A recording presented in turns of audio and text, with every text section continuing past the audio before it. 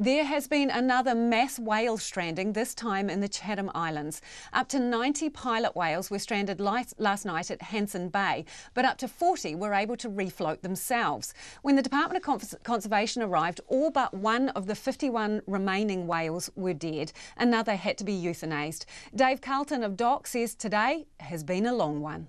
Got a call last night at about 6:30 Chatham Islands time to say that there was a mass stranding of pilot whales out at Owenga in front of some houses out there.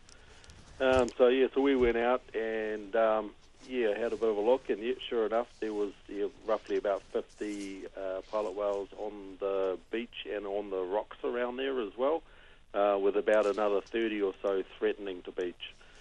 Because it was sort of getting on dark, there was a lot of blood in the water from the rocks. The shark risk was great. There's not much more we could do last night, so we basically went back out there first thing this morning, and luckily some of the whales must have swum off in the night, and we were left with 50 on the beach. Of those, most of them, well, almost all of them were dead. There was just one that we felt we had to put down. It was too far up to refloat and in a very bad condition.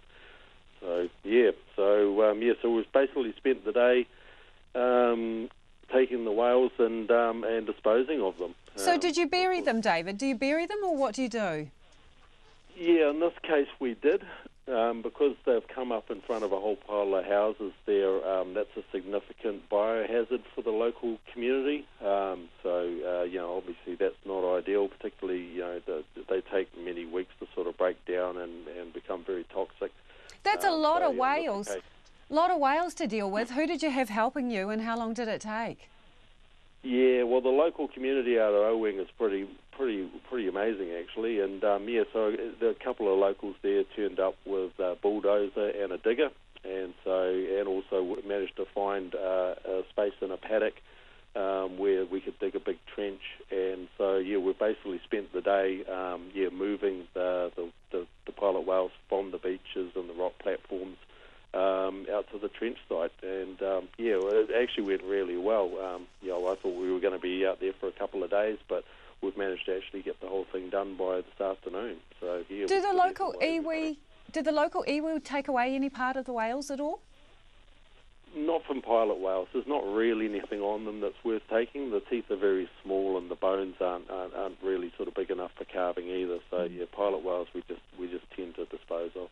David, any clues as to what happened here? Why they came ashore? No. It's it's one of those enduring mysteries that no one really knows why whales do it.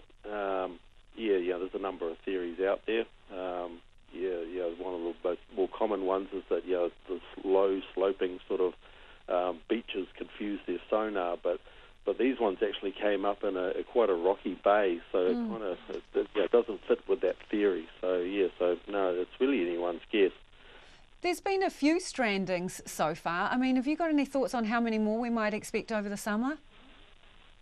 Oh, I wouldn't want to jinx it. Obviously, for the Chathams, it is a whale stranding hotspot. So, we do see whales on a reasonably regular basis.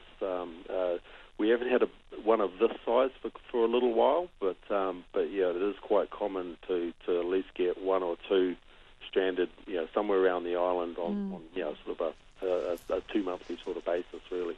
I suppose it kind of creates a dilemma, because these are beautiful, majestic creatures, and our instinct is to try and save them and put a lot of effort into trying and save them. But there is a school of thought that is that we should leave them, because this is what they're doing naturally of their own accord. What do you make of that?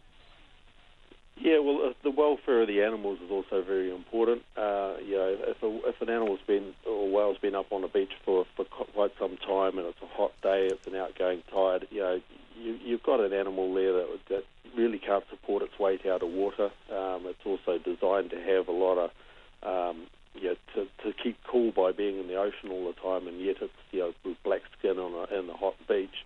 So they actually start to heat up and cook from the inside. So in a lot of those sorts of situations, just euthanizing them as soon as you can is actually the best thing for the animals. And that is Dave Carlton of Dock. As he mentioned, he spent the afternoon with the help of locals and a digger burying about 50 whales that had stranded and died.